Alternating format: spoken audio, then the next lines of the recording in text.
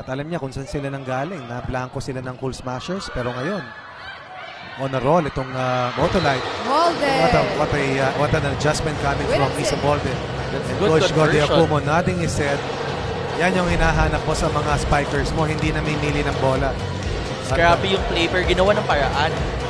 Ito yung sinasabi natin. Unti-unti nagkakaamuyan. Bench for the second game in a row. They go to Molde on the setup. Cross court. Molde. At nakahanap ng angulo doon si Isa Molde. Back to a 10-point. Dun sa 5th place finish nila sa Reinforced Confidence. A lot of patience was involved during the therapy period for Myla, but now she's back and awi dyan ang Team Motolite. Pero ito naghahabol ang Army as Tolenada goes up to Isa Amazing off the hands of Jem Gutierrez. Off the hands of Gutierrez. Sanay na sanay si Isa Molde at si Tats Carlos, so nasa UP pa sila. Almost exclusively sa kanila yung bigay. But now they have to play behind Myla Pablo. But slowly learn more consistent lately, coming from a 3-game winning streak. I remember a report by one of our panel at larges na kwento nila sa atin na kung paano nga ba naging ate na si Myla dito sa mga players na nabanggit mo, Coach Sean, na isa yan sa mga naidagdag ni Myla sa koponan nito, yung maturity at yung leadership para tulungan itong mga nakababatang players. Yung pagiging mentor.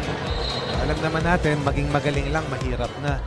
Pero naibalik ng Motolite, they go up to Nene Bautista, cross court, picked up by Ayel, great save there. They go to Isa Molde, finding the corner. Cross court shot. Nobody home on the side of PacificTown-Army on the last play, and this is tied to 14. We're tied at 14. That's deep and long para kay Isa Molde. Right place, right time for Ayel Estrañero. The center of the season. Serving for the Lady Troopers. Bautista wala sa ating top scorers pero continues to be one of the key players para kay Coach Kung Fu Reyes. Molde gets a goal. I stand corrected. Bautista scored 19 points in 3 games 13 para sa Lady 11. Troopers. Isa Molde on the return play scores off the block. And could make a run back as they go to Molde through the block. Molde. They keep themselves alive with another set point disadvantage. Nene Bautista on that serve. They go to Molde off the hands of Agno. Molde. Off the Narinig ko kanina si Coach Kung Fu para sa Pacific Town. Just swing. 2-1. Paluin mo lang. And Molde with that full swing, going deep, going long. Going to zone 5. Hindi gumalaw yung rally ro. Iris goes up to Molde off the hands of the blockers. Off Smart the block. move. Molde. That gives match po. They go up to Gutierrez. Naghahanap ng kulam. Hindi lulusot. Molde ang nakalusot sa kabilang panig. Ends the match. To the celebration of Team Motolite. Everyone jumping right to the center.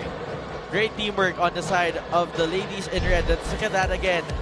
Jem Gutierrez sumubok lumusot. Great one-hand touch, but the save from Kaloy there.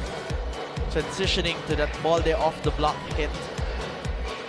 The worthy celebration for the energy. Hello to all Kapamilya sports fans worldwide. Subscribe to ABS-CBN Sports YouTube channel and watch the latest PDL Open Conference games.